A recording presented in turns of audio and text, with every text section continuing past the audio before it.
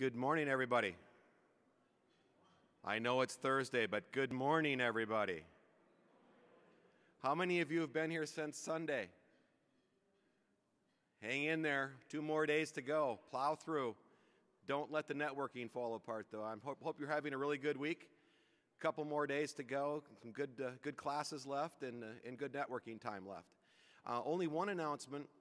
Tomorrow we will start classes at 8 o'clock. The lunch break will be shorter to try to get you guys out of here a little bit earlier in the afternoon to catch your flights. So 8 o'clock tomorrow morning, again, breakfast will be out here. So that's the only announcement I have, and it's my pleasure to announce our this morning keynote, William McKnight. William is a consultant, speaker, and author in information management. His company, McKnight Consulting Group, has attracted clients such as Fidelity Investments, Teva Pharmaceuticals, Scotiabank, Samba Bank, Pfizer, French Telecom, and Verizon, 16 of the Global 2000. William is also a very popular speaker worldwide and a prolific writer with hundreds of articles and white papers published. As an Ernst & Young Entrepreneur of the Year finalist and former Fortune 50 technology executive and software engineer, William provides clients with actions plans, architectures, strategies, complete programs, and vendor-neutral tool selection to manage information. William's keynote this morning is titled Capitalizing on Chaos, Navigating Information Management Possibilities to Build Organizational Value. So with that, I give you William McKnight.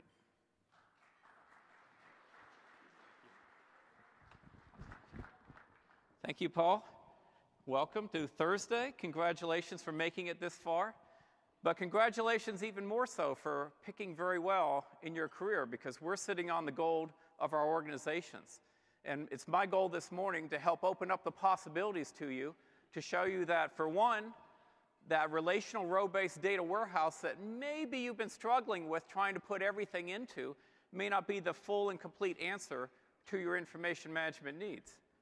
Before I begin, though, let me tell you that I like to get to my seminars really early, just to let everybody know that I'm here, I'm okay, I'm going to be talking and all that. But this morning I went up to the second floor, and then to compound the problem, I went on those escalators on up to the 3rd floor, where it was desolate, and I was really beginning to wonder if I'm having my Hello Cleveland moment. Anybody remember that from Spinal Tap, where they're running around trying to find their way to the stage going, Hello Cleveland? Well, I made it, and I'm glad I made it, because I got some really important things to share with you in the span of about 40 minutes.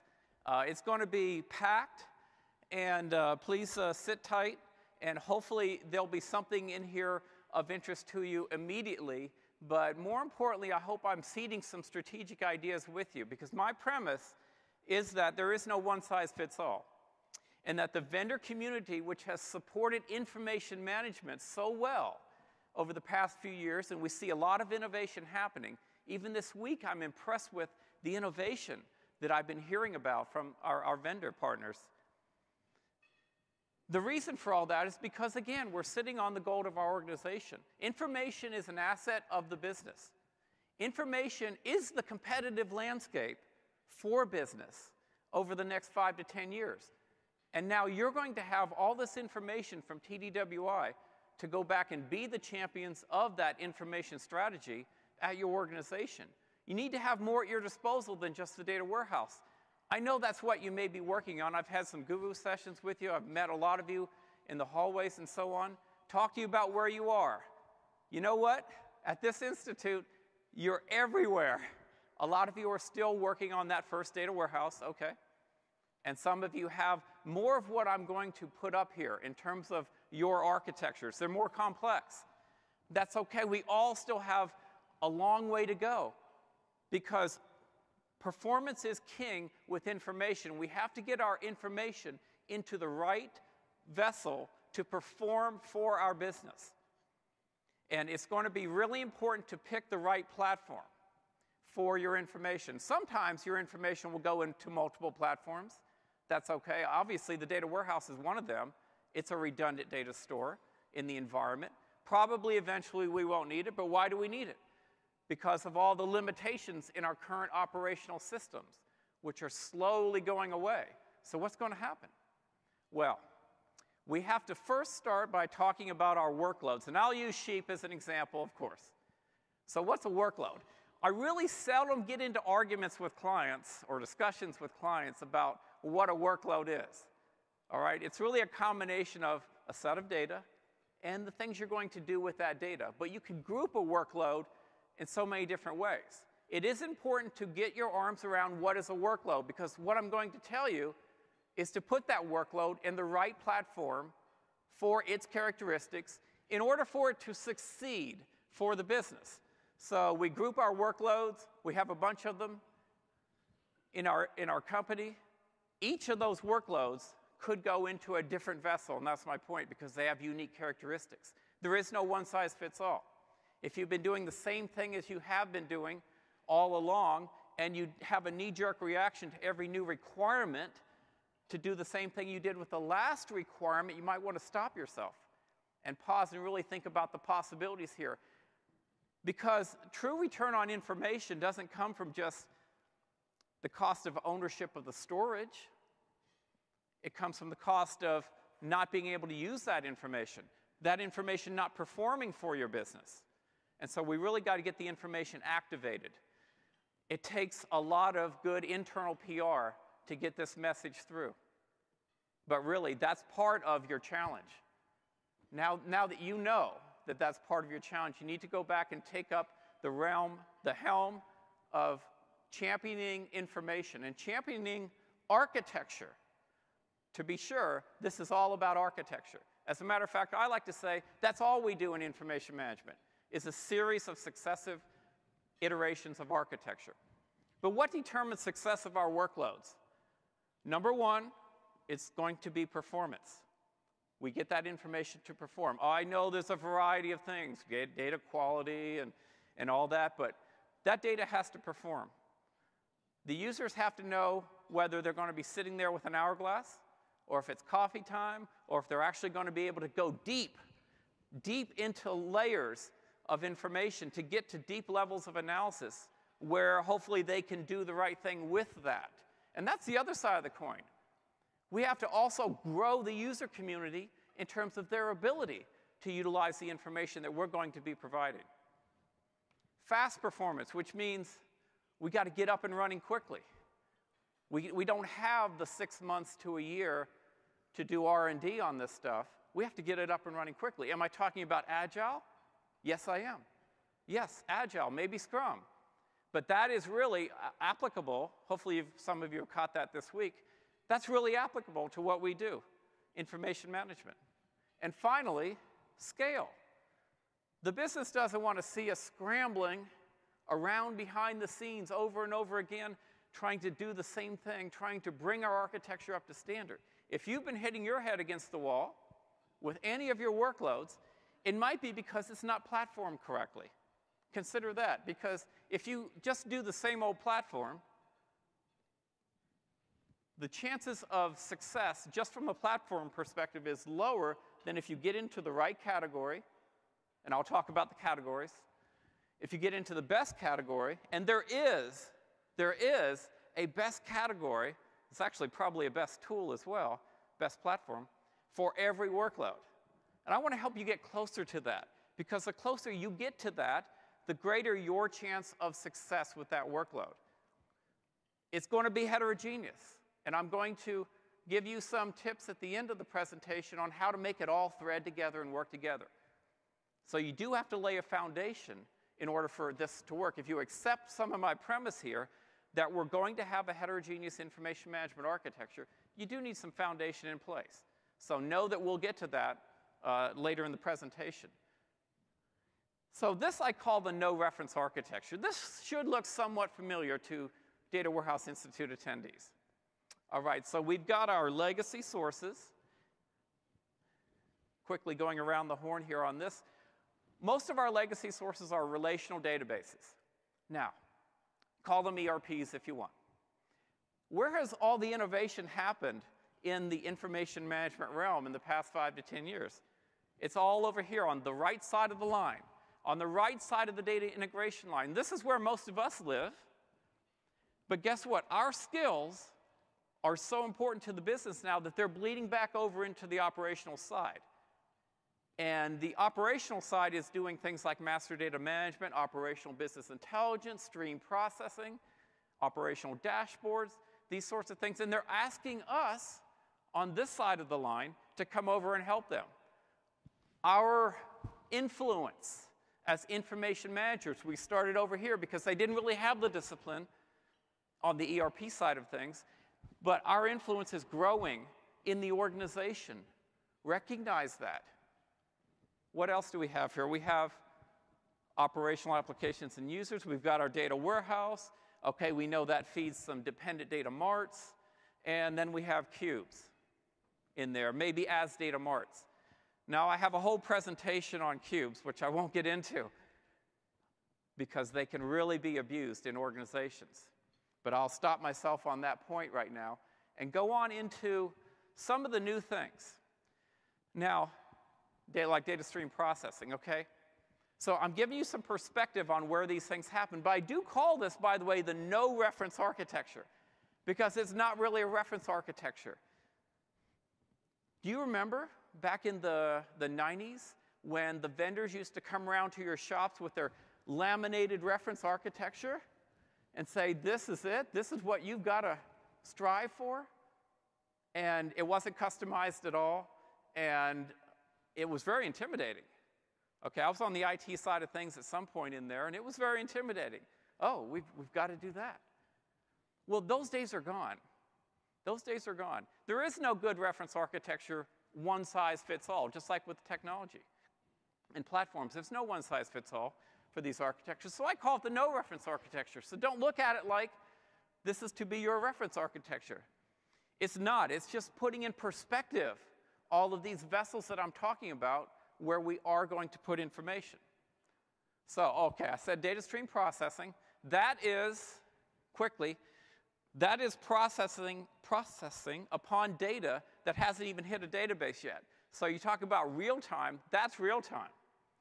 That is real time. Now we want to marry that with some other data, like I'm going to say master data management data.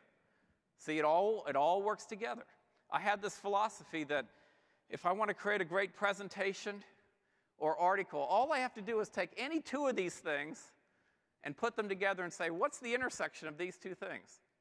And in reality, there's stuff to say about the intersection of any two of these things up here. I hope you think of yourselves as information managers and not data warehouse architects or what have you, because your company needs an information manager. Maybe it's a chief architect, chief data architect. I've heard some different titles even here this week about this role, but somebody needs to be looking over the big picture. So we got data stream processing in there. Put that on the table. If you hear your business talking about, we really need to react quickly to transactions, like in the financial community, wash trades, fraudulent trades, theft, that sort of thing that happens really quickly, next best offer deals, all right? A lot of that is happening through data stream processing. Also, we've got master data. Now, I'll come back to master data management a little bit later, but that plays a very important role in the no-reference architecture.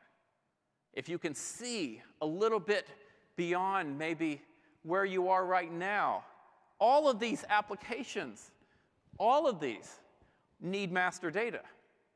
I like to say you need master data management, or you're doing master data management no matter what in all of your applications. You just may not be doing it well. So why not do it well? Embrace the discipline of master data management for the no-reference architecture. So I'll get back to that. I do have two icons up here for master data. One is, of course, the hub, where the master data is stored and collected and distributed from, but the other is trying to be a workflow picture, because to some of you, that's what master data is. It's a way to build your master records through a workflow environment. Next, I have syndicated data. How many of you are bringing syndicated data? That is external data into your organizations. Okay, quite a few, I would imagine, because there's a lot of data for sale today, whether it's Twitter data, Facebook social data. Okay, that's one form of syndicated data. But really, I'm talking about stuff like Dun & Bradstreet, okay? Hart Hanks type data, Info USA, and then a lot of industries have their own.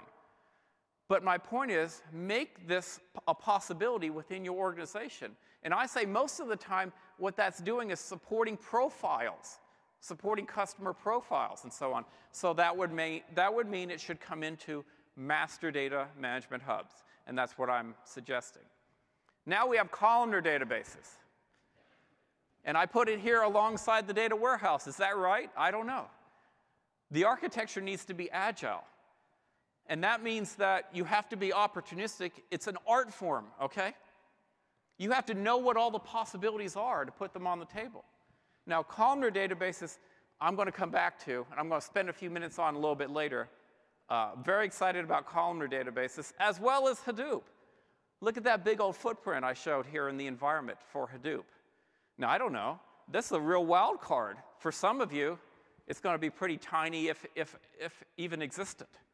But for others of you, it's going to be bigger than your data warehouse. Not bigger in importance, I don't think. Not in importance, but in data. Okay? It's a raw way to store a lot of data, what we like to call unstructured, which is data that the record structure varies from record to record, or it can vary. I'll get into that even a little bit more later on. I'm just showing you some context here. And oh, there's the data warehouse appliance. But isn't that the data warehouse? Maybe, maybe not. I'll talk about that as we go along. Again, just giving you some context of all the things. These are NoSQL now. All the things that have hit your CIOs in the past 5 to 10 years. So I have CIOs telling me, William, tell us about data warehouse appliances. Tell us about data stream processing and columnar databases. That's what I want to know about. And you know, while I'm still trying to get my arms around these things, here comes big data like a big tsunami. And now everybody's talking about big data. I'm not even up on data warehouse appliances yet. Okay? You need to catch up, though. You need to catch up. There's no easy answer. These things are all relevant. I'm not putting up anything today that's not relevant to most enterprises. Again, this is where I challenge you to be the information managers of your organizations, not the data warehouse architect, but the information managers. It's a lot bigger than maybe what you thought here. So the data warehouse, it's important. This is the Data Warehousing Institute. But it's not necessarily the sun upon which everything orbits around anymore. We've been peeling things off left and right from the data warehouse over the course of years, and rightfully so. And I'll get into that a little bit more. But finally, just to throw something else in from left field, the cloud. What about that? Where's your cloud strategy? Everybody needs a cloud strategy today, all right? That is going to be the thing that is going to impact IT more than anything else in our careers. Do you have your arms around the cloud? What are you putting in the cloud? Is it even relevant to data warehousing? Oh, yeah. Oh, yeah, it's relevant. You can put your data in there. You can put your ETL in there. You can put your BI in there. You can mix and match. I have clients going all different ways into the cloud. You can do software as a service, platform as a service, infrastructure as a service. You can do a variety of applications there. But probably one of the most important decisions there is public versus private. And I'm going to leave that out there with you to go figure out. But you need a cloud strategy. Today, you're sitting on the precipice of the no-reference architecture. You can't go into it without a cloud strategy, because so much of the new software is deployed on cloud. And I also will say, while I'm on that topic, you need an open source strategy. You need to figure out how to make your organization accept open source software into it. Just because it's open source, that doesn't mean you can close it off anymore. You are going to lose out if you have that mindset. So let me talk about columnar databases here. What's happened is disk density has gone up quite a bit over the past 25, 30 years, just enormously. We're packing so much more down on the disk, but I/O is still limited. I don't know all of you personally, but you are I/O constrained. I can say that much. Almost without a doubt, you're I/O constrained. Take a look. You probably are. But we haven't done anything about this problem, really, with our designs. Okay, some of us have been doing this for a while, right? My designs haven't changed that much in the past 10 years, except we're taking way more advantage of parallelism. But that's not much. We haven't designed around the problem of I/O limitations. So what is happening is, and this is my triangle of data. Data starts on disk. Now, I know that there are full in-memory systems now. And that's just another angle in here for you to consider. But let's just play along here and say that there's spinning disk. It comes up into memory, call it the buffer pool, what have you. And then it moves into L2, L1 caches, hopefully. And hopefully it gets processed there. That is optimal. That is what you want. You don't want it to travel all the way to the CPU. So how do we stop that? How do we get it to utilize L2? Well, if the L2 cache is full this way, if it's full of records that are still on the way up to the CPU, then it will be skipped. It's as simple as that. Same thing with the L1. The point is, what you want to send up the triangle is only the data that you need for that query, whether it be in the select clause or the where clause, the data you need for that query. One approach to solving this problem is with a columnar database, because a columnar database has a file for each of the columns, not one file with all of the columns in it.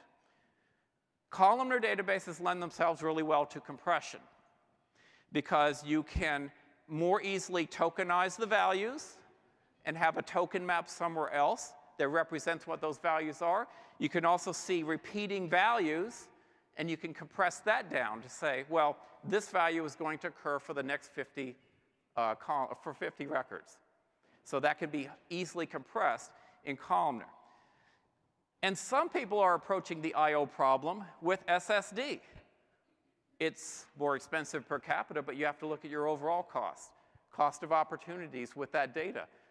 How often are your users frustrated by performance, and in the half-hour window that they have to do analysis, all they can do is get a basic report out? Well, they're not going deeper. If they were able to go deeper, could they not yield some business benefit? Hopefully the answer is yes. If not, you really need to work on that side of the equation. I won't say data scientist, but you need to develop that side of your business. It all works together. What about 2 or 3 of these together? Compression, obviously compression comes with columnar, but some vendors are really big on just straight up compression. What about SSD? SSD with columnar, with compression? Yes. Vendors are doing that as well. One very prominent one is doing that. And it's all to solve the I/O problem. Without knowing too much more, I can say that count your I/Os, and that's a measure of your performance right there. Count the I/Os, and that's the measure of performance. Everything else is incidental. Now, in order to really fully appreciate columnar databases, I'm going to take you down into the relational database data page for just a few minutes. It surprises me how many people have been in this industry working with these relational databases for years and years and years, or centuries and centuries, or decades and decades, I should say, and not knowing what's going on down there. So I'm going to help with the appreciation of the relational database, and also at the same time show you what you don't get in NoSQL, all right? Because this is SQL. SQL still has a place in the environment, needless to say. Okay, so what is it? Why am I showing you a data page? Well, most of the data in a relational database is going to be a data page or an index page, okay? I'm not going to go into index pages, but it is a file system. It is a file system. It's just that every page size, numbers of k, you will have a repeated pattern in that file. Of course, it's all broken down into zeros and ones, and the DBMS knows where everything is. There's a lot of math inside a DBMS.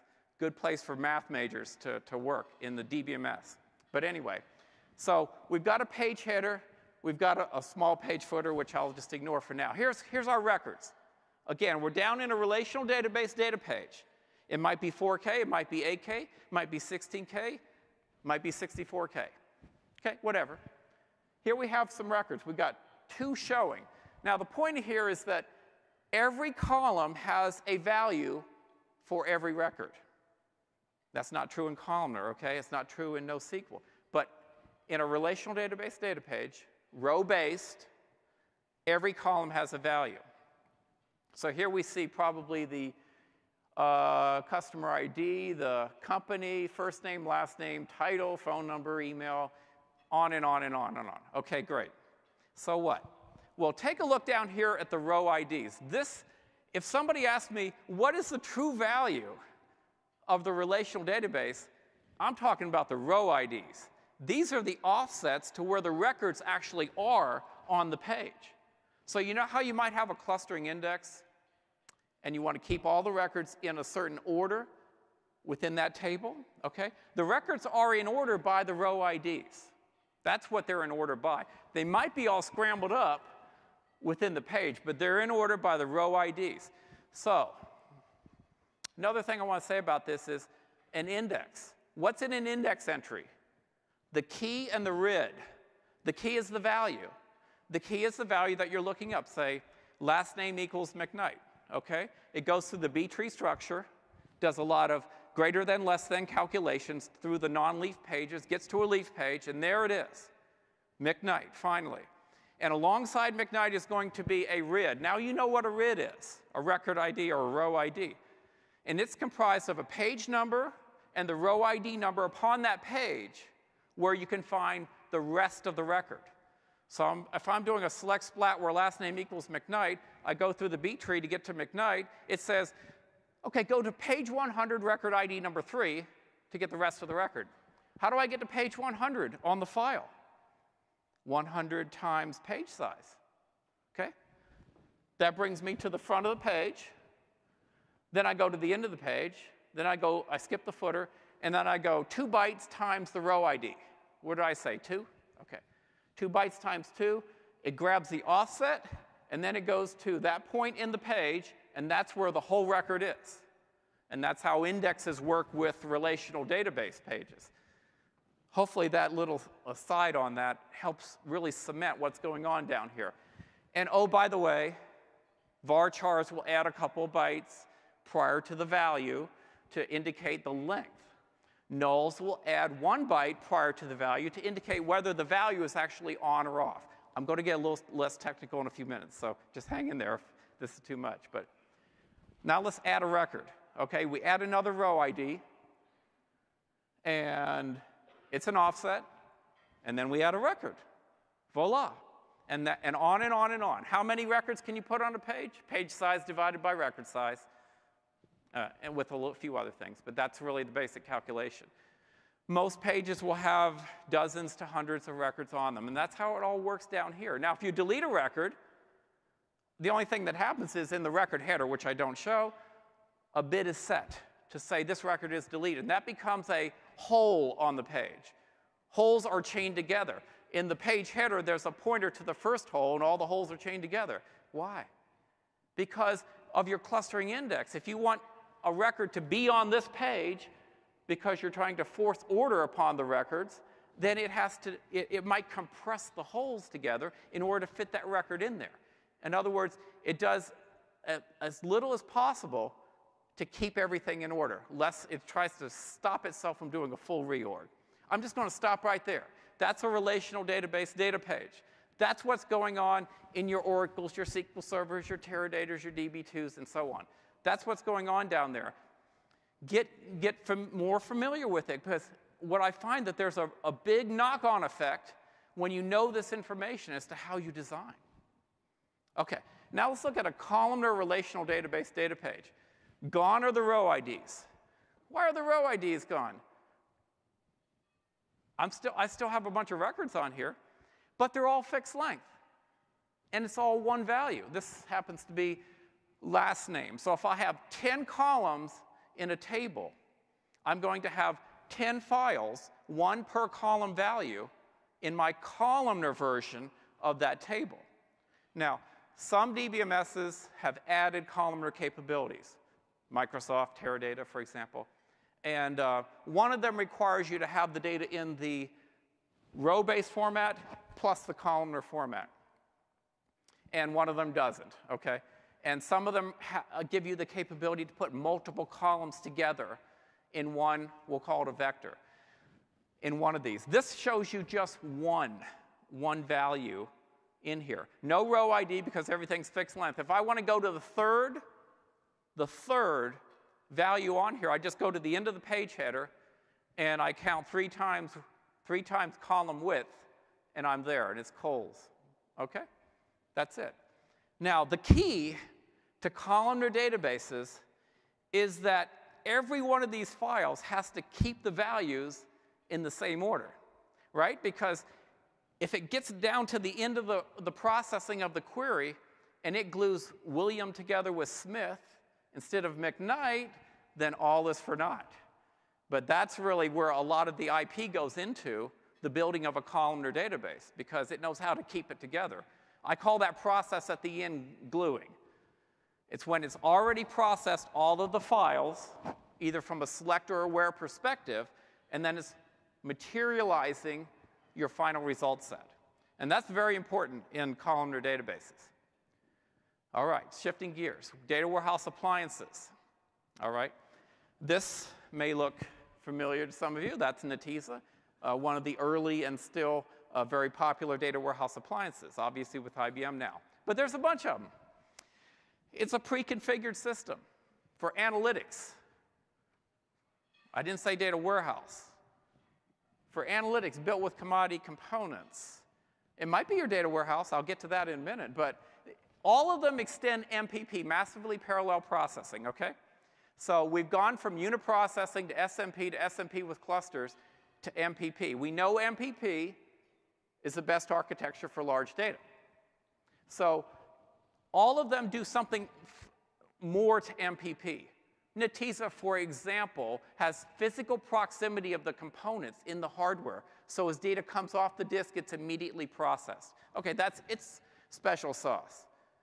Others have tight integration with Hadoop data and actually bring it in. Others are all in memory. OK? Is there a right answer here? There probably is, but we're trying to figure it out. But all appliances are architected a little bit differently, but they're based upon MPP. One of the keys here is to why they've become so popular is the provisioning is so fast. It can be up and running very quickly. And a lot of times, business units see this as a way to circumvent IT, et cetera, and bring in what they need. Analytic performance is very high in appliances, and the cost is less. One of the things I want to impress upon you is that if you're a company of any size, if you're trying to do your data warehouse on your OLTP database, that strategy may not work for very much longer if you're successful. Okay? And if the demand comes for that information, because IP around analytic data is going into the places I'm telling you about now, it's causing more confusion. It's going to get more complicated before it gets less complicated. And if you're waiting for everything to come together nice and neat within whatever approach that you are taking right now, before you move on to the next, whatever it is, data warehouse appliance, Hadoop, et cetera, before you move on, you're going to fall behind. You're going to fall behind. Now's the time. It's not to wait until your data warehouse finally has all the data from all the source systems. No, it's time to evaluate your situation now and on an ongoing basis. And that gets back to the role of that chief architect I talked to you about, which I hope you become for your organizations. So I'll come back to appliances in a little bit. Hadoop and big data. OK. Anytime I try to talk about Hadoop in 2 minutes, I feel like that guy that a few years ago, that senator that said the internet was a bunch of tubes. I don't want to be that guy, and I've only got a couple minutes. But quickly, it's a combination of HDFS plus MapReduce. Okay, HDFS being the file system. It's not key value. Basically, the records are just like blobs. All right, and they're all of varying sizes, having varying columns, and that sort of thing. Is Hadoop NoSQL? Well, it doesn't use SQL. All right. I don't want to get into that. I do call it NoSQL because it doesn't use SQL, but others don't. And I'm not trying to invent anything. I'm trying to help you so that when you leave and you read and you hear things, that you're able to plug them in. But the majority of NoSQL out there is not for our analytics, not for our post-operational. And I think I showed you on the no-reference architecture that there are NoSQL stores in the operational environment. And we're the ones with our information management knowledge that should be supporting that and architecting that. So I'm talking about your Cassandras, your Reacts, your MongoDB, CouchDB, et cetera, that whole movement. That's all NoSQL. That's all operational. That's ERP stuff from our perspective. They don't call it that. They don't know what to call it. But it is. It's operational from our mindset, all right? Hadoop is analytical. Hadoop is analytical. And the other thing is MapReduce, which is the way we get the information out of Hadoop data stores. So the analytic ecosystem, I've gone over some of the major components now. Call it a virtual data warehouse if you want to. Call it a logical data warehouse if you want to. But I say that the data warehouse is that database in the middle here, and then there's all these other things. We've got Hadoop, column restores, data marts, and our data warehouse appliances. But what about this? What if I move the appliance down and it's fed directly from source? Okay? You see, it's getting really muddled as to what's the data warehouse, and do I have two data warehouses and all this? The important thing is that you're consistent with the terminology inside your shop, okay? Be consistent with the terminology inside your shop. Here's another variation. The appliance feeds a columnar database. I thought only the warehouse fed the column. Again, you're being agile.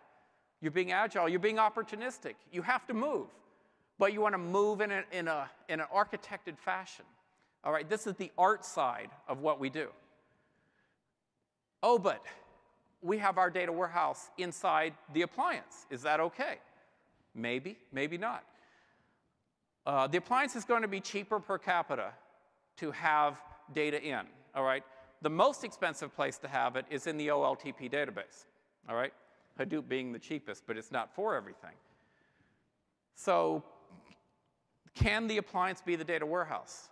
Yes, it certainly can. But there are some Achilles heels with appliances that you have to acknowledge and make sure that that's not you, all right, that you can live with that limitation. And of course, we have data marts now that we're finally acknowledging can exist and live that are fed directly from source, so-called independent data marts. And that's okay. There's all combinations.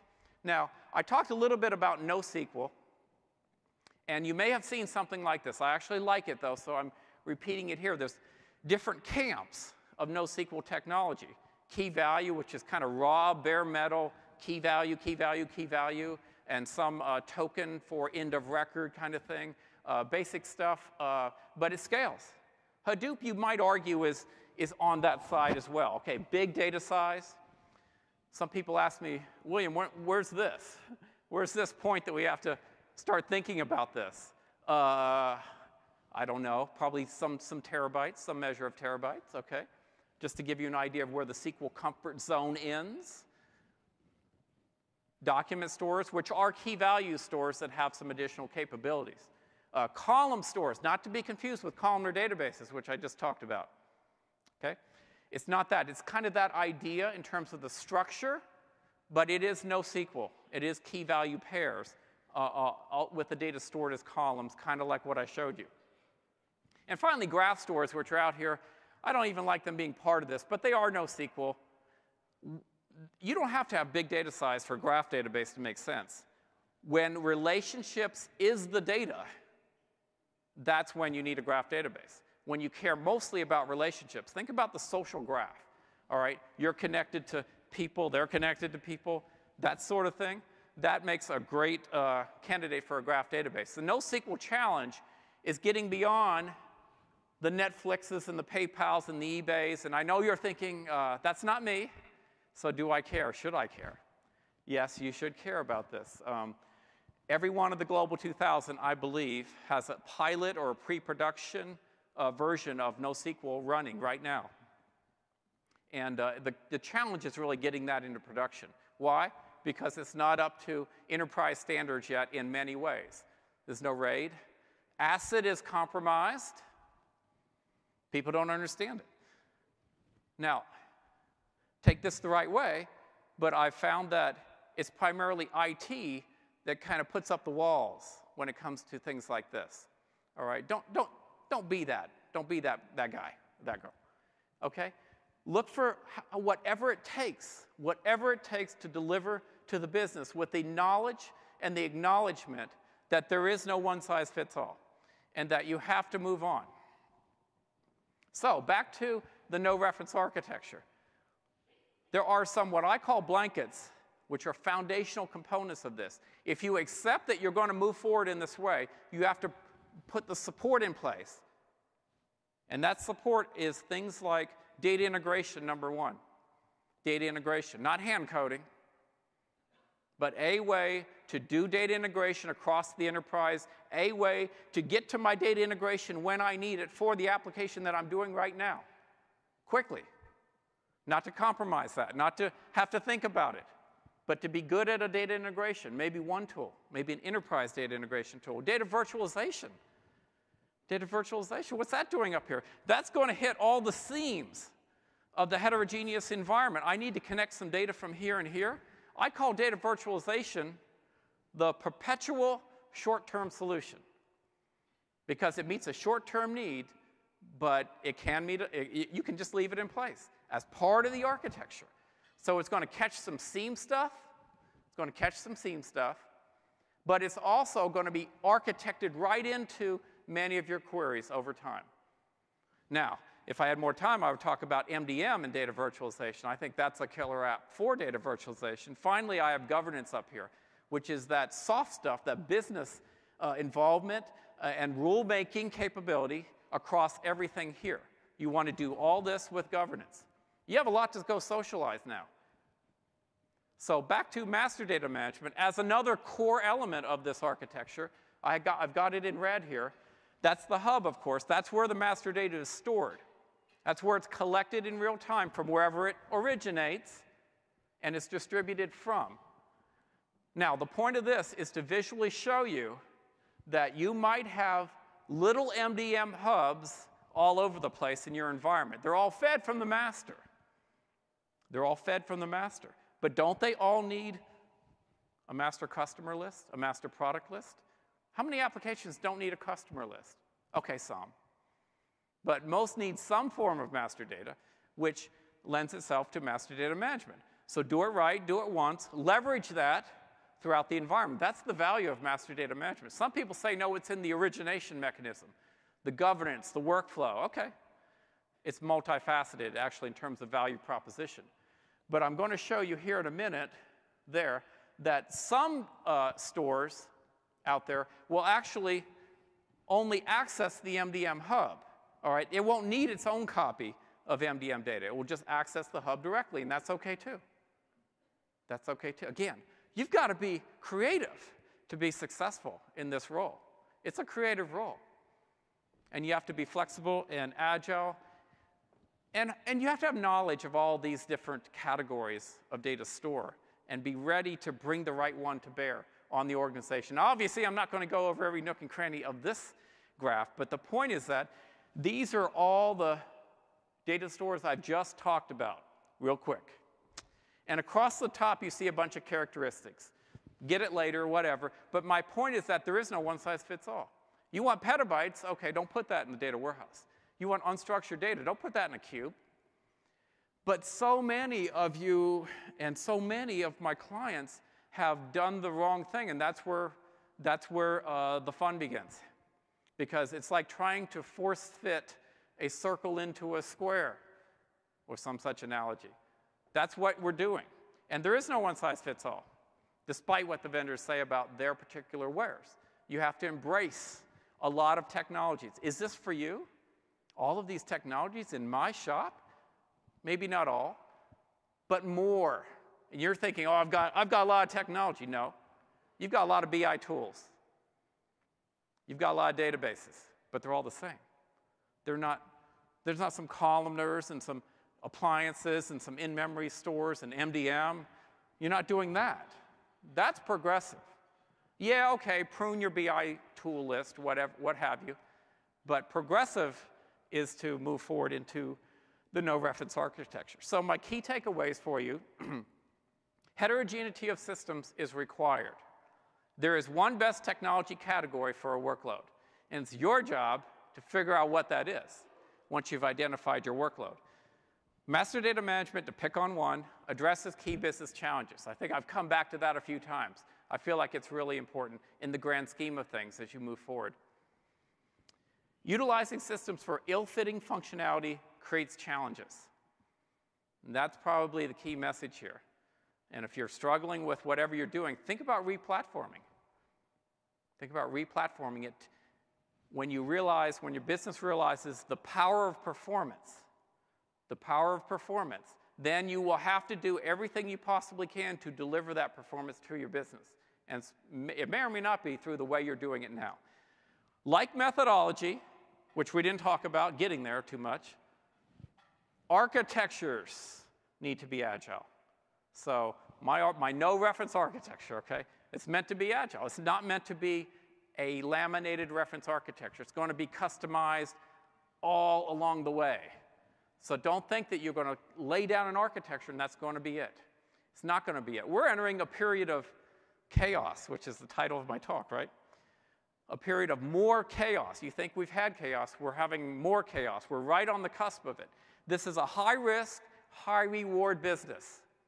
And you have to take the right risks backed by the right kind of knowledge. So that is what I had to share, Paul. So thank you very much.